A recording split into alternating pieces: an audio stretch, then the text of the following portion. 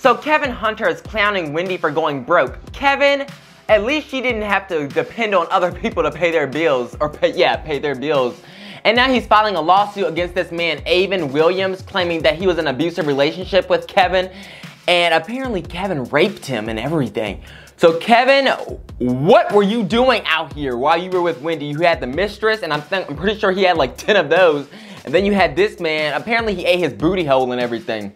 So, the truth must be told. So why are you suing this man? You know, I believe it. You know, just look at Kevin with that do-rag on his head and everything. I believe it.